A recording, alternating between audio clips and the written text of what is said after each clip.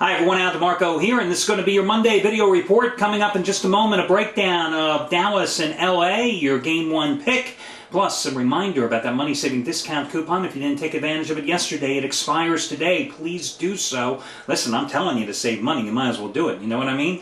Also talk about a couple of hot handicappers and have big plays. As for yesterday's playoff action, I couldn't have been more wrong with my play on Oklahoma City in the first half against Memphis. I mean, my God, the Thunder absolutely refused to play any defense. That is certain. It doesn't matter whether Kendrick Perkins is in the lineup or not. They just refused to play defense. And what a pathetic performance by them yesterday. And of course, listen, you know, total transparency here. I always tell you the truth from the get-go. It was a 15-dime play, which matched my biggest play of the past 2 years, and it was a loser. But then again, listen, I've got to be honest, you know, 10-2-1 best bet run the past 13 days, including that loser. And those 15-dime plays, I just cashed one in on Friday night with Memphis in game number 6 against San Antonio. See that? I shouldn't have went against my Grizzlies. They had been so good to me in the first round of the playoffs. And I also cashed in, of course, last Monday night with a 15-dime play with Dallas over Portland in game number 5 of that series. So those 15-dime maximum wager plays are still, over the past 2 years, 17-7-1, including 12-5-1 this year alone. So not exactly I can cry over spilled milk here, you know what I mean? As for the Boston-Miami game, I'll tell you what, as I told you yesterday, you know, I gave you a free pick and I told you I thought maybe the Celtics could cover the number. And I guess there's two ways of looking at that ball game. I mean, the Celtics came out, they were definitely out of sync. And I told you yesterday in the video that sometimes you find, especially with veteran-oriented teams, you know, after the lengthy layoff, which they say helps them with the rest and recuperation, sometimes it leaves them a little tarnished and rusty, and I think that showed. And it wasn't necessarily a lethargic effort in the first half, but the Celtics definitely weren't playing with the normal team chemistry, and it certainly hurt that Rajon Rondo was limited, I think, to 8 first-half minutes because of foul trouble. But then you look at that game. Paul Pierce gets ejected, right? Rajon Rondo has a miserable game. James Jones comes out of nowhere to have a monster career-high effort. And Dwayne Wade, after averaging about 12.5 points a game against the Celtics last year, or through the first 4 regular season meetings, is unconscious yesterday. And despite all that, the Heat, laying 5.5 to 6 points, only win by 9. What does that tell you? I mean, Miami had problems closing out against Philadelphia in round 1. It'll be interesting to see how this series plays out. Of course, I have a 5-dime series play on the Celtics in this one. Am I worried? No. You know, they're at plus money. And again, I only have to win 1 game of the final 3 in Miami for this series play to really turn the odds in my favor. So, with that being said, before I get to anything further, let me give you that money-saving discount coupon code.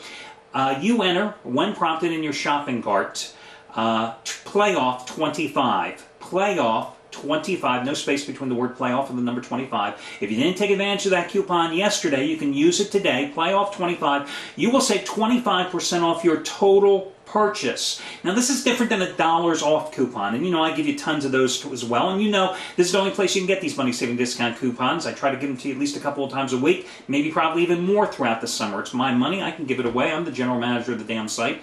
And again, how you use this coupon, the 25% discount coupon, it's advantageous for you to make all of your purchases at one time, put them in the shopping cart, and then take 25% off your total price. You can buy individual handicappers, me, anybody else, doesn't matter. Put 2 plays, put Anthony Redd's plays and Chris Jordan's plays in your shopping cart, right? You can then go out and buy Derek Mancini, who, congratulations, hit his second biggest NBA play yesterday, by the way, FYI, with the Miami Heat, a 50-dimer. Only the second of his career, in fact. You could buy his 30-day package, for example, and put that in your shopping cart as well. Whatever you put in your shopping cart, you get 25% off the total purchase price. That's why this coupon is so cool, but you got to make all your purchases at one time. Again, if you didn't use it yesterday, you can use it today, and the discount coupon code, again, is PLAYOFF25, and it expires tonight. Couple of hot handicappers. Anthony Redd, 3-0 sweep yesterday in the NBA. #1 handicapper at this site the last 2 years in terms of playoff profit. Just looking here at my notes, 476 dimes. 6 25-dime releases tonight. 2 of them on your NBA sides. Okay, among those 6 plays, the others are in baseball. These are, Anthony does a lot of what you call trifectas. 3 plays he releases. He's 67, 41, and 2 the last 37 times he's released a trifecta. So the plays, broken down separately, have gone 67, 41, and 2. And tonight he has 2 trifectas in essence, with 6 selections, all of them 25 dime plays. You might want to check that out. He's hot.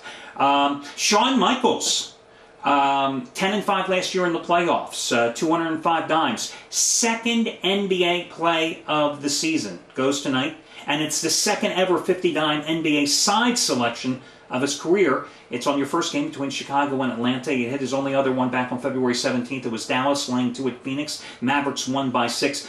Shawn is a guy, he always tells me, he doesn't give a damn about the regular season in the NBA. He thinks every game's a joke. He thinks every game comes down to the final 2 minutes. It does seemingly seem that way, doesn't it? And just refuses to look at the NBA and could care less about it in the regular season. Obviously, 10-5 in the playoffs last year, 1 NBA play this year. He won it.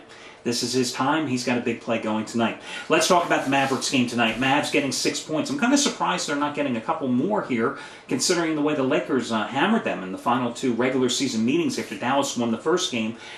In the first rematch, after the Lakers lost, I always look at that game and one that, Tyson Chandler was just playing his 3rd game back after missing a couple of games, I think 3 games because of an ankle injury. And prior to getting injured, he was playing phenomenal ball when the Mavs went on that, a 17-1 streak, So, the other thing, Dirk Nowitzki, of course, had good games throughout. But, Jason Terry, 22 points in the lone win this season, hitting 9 of 15 from the field. But in the 2 losses, he averaged 9 points and hit only 8 of 25 shots. Lakers have the size. We know that, right? With Gasol, with Bynum, with Odom.